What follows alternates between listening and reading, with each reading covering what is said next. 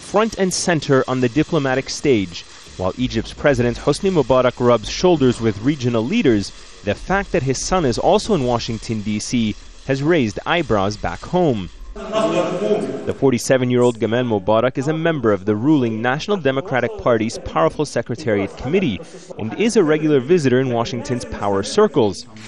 But accompanying the Egyptian delegation on such a high-level meeting of powerful leaders aimed at restarting peace talks has many speculating on what it means for the future of Egyptian politics. What's strange is that President Mubarak is taking his son as part of an official delegation to the United States in an unofficial capacity. What's interesting is the timing, ahead of elections. It seems that he's trying to market his son as someone who can continue his father's policies in the region.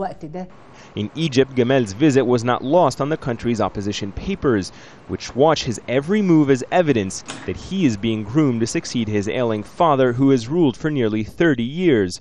Attempts to hand him power could trigger a fierce backlash and instability in the Arab world's most populous country.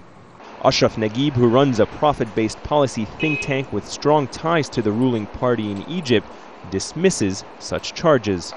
It would be very naive for us to think or to assume that, this is sort of a showcase for Gamal Mubarak, while his father takes him by his hand and takes him to Washington and says, check him out and see whether this is going to work out or not. Many Egyptians believe the current president is quietly paving the way for his son to run for office in what observers and activists fear will be a sham presidential election, where the ruling party will handpick the next president. However, the NDP's Secretary General has ruled that out, saying Hosni Mubarak remains the party's only candidate for a sixth term.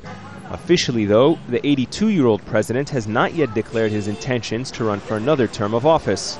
This has been going on for many years, as we've seen Gamal being given many chances to carve out a public profile. The president is paving his way for his son for the presidency. This has been going on for many years. The president has been trying to give his son a more public profile. It's not only Egyptians who are undecided about which way the country should go before next year's elections. The United States, Egypt's biggest financial and military backer, will certainly weigh in on its politics. So far, though, there is little indication the U.S. is willing to compromise the potential stability of its closest Arab ally for the sake of a freer democracy. Ayman Mohyeldin, Al Jazeera, Cairo.